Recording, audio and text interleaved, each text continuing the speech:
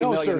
There's a huge distinction. Pardon me, sir. There's a huge distinction. There's a huge distinction between whether it's appropriate for the family of a president to make money off of his name and whether that's ethical. But the question is specifically about what Joe Biden did when he was in office in vice president, whether he abused his power or whether he enriched his family members. And right now, there is zero evidence coming from the Oversight Committee that when he was vice president, he did either of those things. There's $20 million that flowed through. You saw these accounts. That's incorrect, sir. The bank records don't reflect that. No, sir. They don't specifically say. I looked at the bank records. They don't say that Joe Biden got any money from them. Have you read the bank records? Because they don't list Joe Biden's name. I'm not going to let you. I'm not going to let you say things that are untrue, sir. So, sir, the truth is that $20 million flowed through this family, whichever way it went.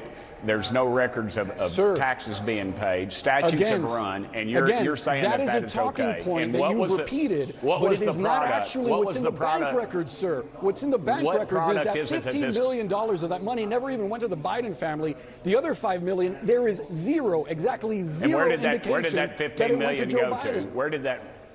Where did that money go to then? To Devin Archer and other business associates related to President Biden. There's over 20 shell corporations. Why would you set up a shell corporation that had absolutely nothing? There's actually evidence from the Oversight Committee that those corporations had legitimate business dealings. You may define them as shell corporations the way that you see it. Then what are they? Some of them were consulting firms. Some of them were lobbying firms. No, they weren't. Listen. If you want to do the interview, you just do the interview. But you're asking me a question. I'm trying to give you an answer, but you're not giving me an honest answer, sir. You're repeating a talking point that has been debunked repeatedly. Have you read the bank records? Have you seen the bank records? I have seen. Do they say Joe Biden's name on them? They say Hunter Biden's name, and what was the product he wasn't vice president. Influence to the big guy. He wasn't vice president. Tony Bobulinski gave name, dates.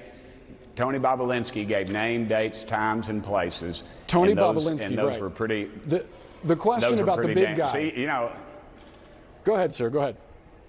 Go ahead. No, I was just going to say that he gave very damning testimony, and all you all want to focus on is one little grain of sand in a huge beach that has absolutely nothing to do with the final outcome. The truth is, $20 million flowed through this family. That's in one false, shape, form, or fashion or another. They had, sir, it is not. They had $20 million that flowed through. It went through shell corporations. It went through alternate bank accounts. Now, why would you have these 20 bank accounts set up if you weren't trying to? Why would banks literally send memos out that say they have no product? We have to be careful of this. We need to get shy of this. Why would they send those out? Why would banks do that? You're focusing on one little thing and you're not looking at everything else. Sir, I honor the idea that there are questions about whether it is ethical and appropriate for the family members of an elected official to profit off of something, but I also dispute the fact that we're focused on a grain of sand. I want to get to the point about these bank investigators, because you're talking about an email from 2018 that was sent out that Republicans shared that was about banks looking into a deal struck by Hunter Biden with this Chinese firm. The email that Republicans shared that came from these people overseeing this deal was actually the last page of a 4-page document.